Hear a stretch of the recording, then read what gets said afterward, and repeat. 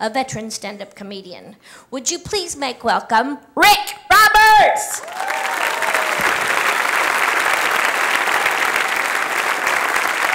Thank you very much. How about a nice round of applause for Shonda, of course, everybody? All right. Well, it's good to be here. Hope you guys are having some fun this evening. I just got back from visiting my parents up in Kentucky, so it's good to be back down here in Tennessee. Had to go help out my parents. They're getting a little paranoid. Installed a home security system in their house. They're 70 years old. Live in the same house since 1963. I asked my wife, she goes, well, now all the cool stuff in our house is going to be safe. I had to take a look around that house one more time to see what she's talking about. I said, Mom, unless they're selling doilies on eBay, it ain't going on around here right now. Pretty sure somebody broke into your house, they would turn the gun on themselves for picking this house. They would think they hit a 70s museum by accident. They knock down the door, trip over a beanbag chair. Shag carpet hasn't tangled up for 20 or 30 minutes. They slam into the wall, big orange picture made out of yarn and nails will come right down. They get up, my dad starts throwing pet rocks at him. Stay down, stay down! They couldn't take my parents' stereo. They had to bring 8 more people and a pickup truck with hydraulics to get that stereo. You know the one? 8-foot wide hi-fi. Looks like wood made out of plastic and it's heavier than concrete. What did y'all have, green, red, or gold? Velour speakers 3 feet apart from each other. I said, Mom, if somebody breaks this house, you don't need a home security system. You just hide in that middle compartment between the speakers until they go away. Pop out, hit them with an old Oak Ridge Boys 8-track. Take it! Giddy up, up, a mouth. Feeling froggy? Really shouldn't make fun of that stereo. It's going to be mine one day.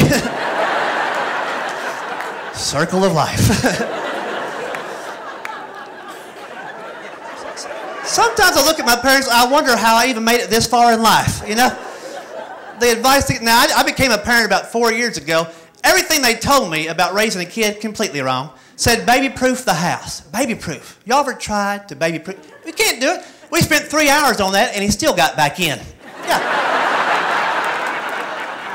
We forgot about the doggy door in the garage and there he was. I said, sleep when the baby sleeps. It's the only time you can rest. We totaled 3 minivans the first year. Sleep when the baby sleeps. They don't love me, they love that baby, but they don't love me telling me stuff like that.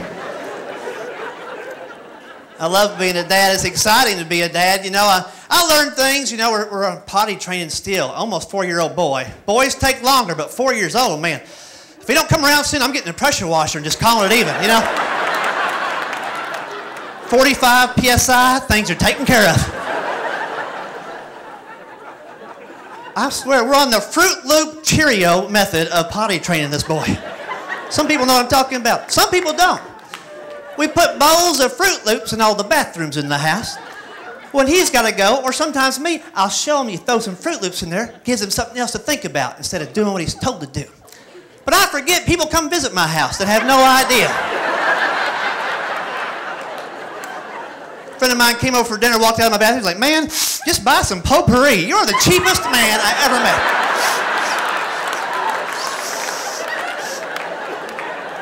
So follow your nose, get out of here. I didn't think I was going to change any diapers at the beginning. My wife's friend bought us something called a diaper genie. Not what it sounds like. I thought some magical genie is going to hop out of a lamp at 2 in the morning and change the diaper and hop back in there. It's an $18 stinky bucket. That's all it is. Saves up 20 diapers in a big old sausage link so you can drag it out to the trash on Thursday. I got it. This is the gift that keeps on giving right here, ain't it? Yeah. If there was a genie, I'd ask for some Febreze. Come on. It's good to have babies. It's good to have a wife. I mean, I'm lucky. Look at me. I'm lucky to be married, aren't I? A lot of Southern guys in here marry up. We all marry up in the South. It's true. I love being married. It's relaxing to be a married man, to be honest with you. When I was single, I thought I had it made. Oh, no, I was so wrong.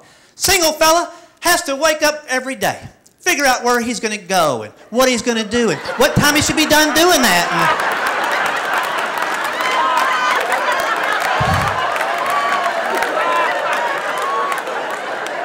That could wear a young man out right there. Once I got married, haven't had to make them stressful decisions ever again.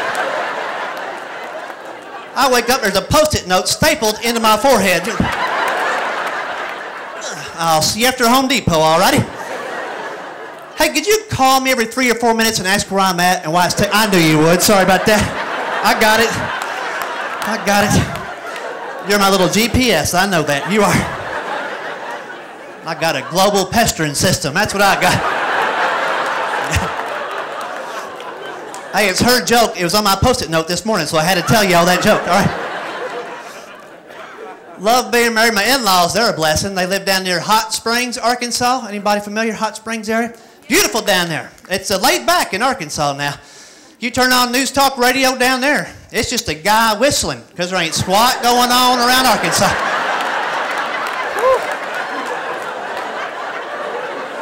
If you hear humming, those are commercials right there.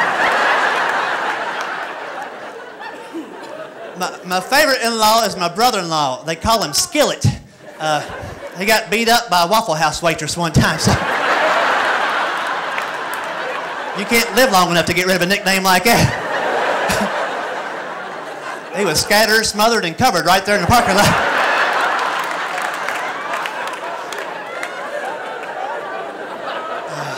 He's a blessing. He took me deer hunting with him last year.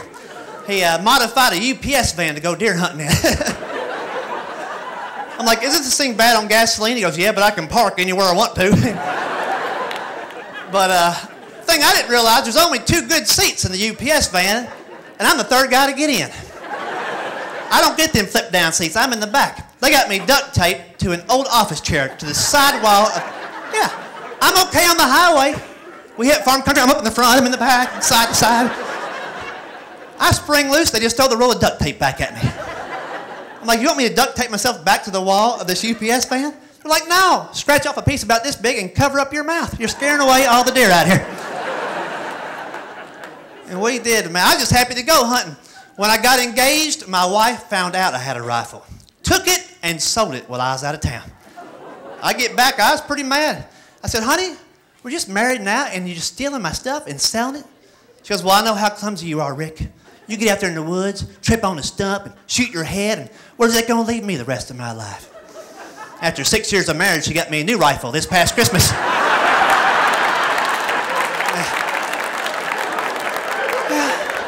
It was loaded and everything when I opened up that box. Y'all been great. Enjoy the weekend. Take care of yourselves. Thank you. Rick